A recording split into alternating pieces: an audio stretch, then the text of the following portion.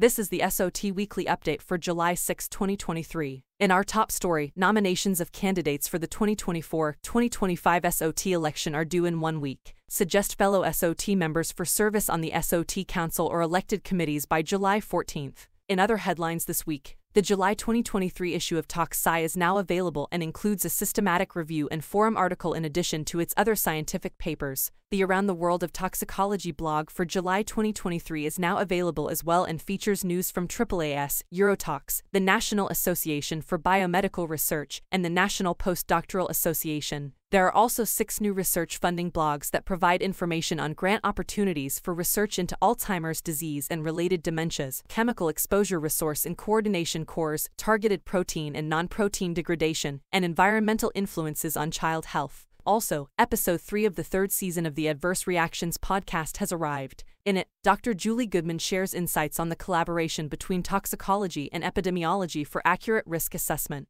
In events news this week, the SOT Computational Toxicology Specialty section just announced that it will host a webinar on September 19th titled Computational Toxicology Top 3 Abstracts of 2023. This week's featured Toxicological Sciences article is a forum piece titled The Need for Good Practice in the Application of Mechanistic Constructs in Hazard and Risk Assessment. That's all for the SOT news and announcements for the week of July 6, 2023. For links to the content featured in this weekly update, see the video description. Thank you for watching.